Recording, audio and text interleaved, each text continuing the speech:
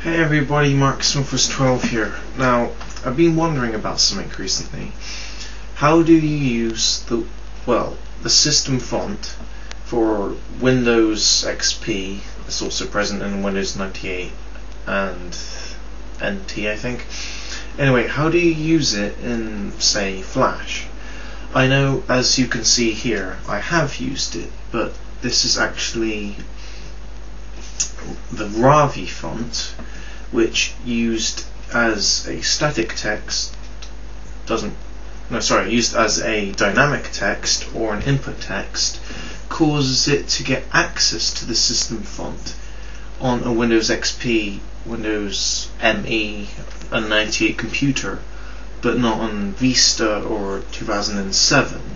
What I want to know is, how do I get access to it, or how do I make sure that I get a copy of this font and save it to the computer?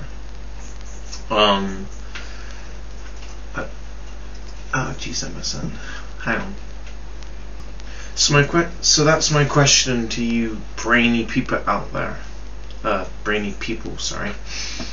How I can just save it as a font, or if there's any way to duplicate it or recreate it. Because I've tried high definition font creator, whatever it's called. It requires me to register. Another thing, I want to do this for free.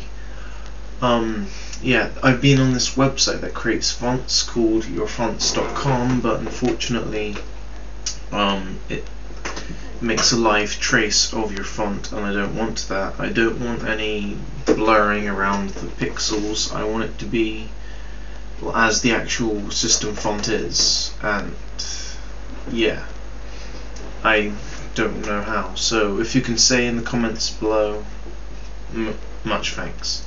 Alright, see you guys next time. Bye.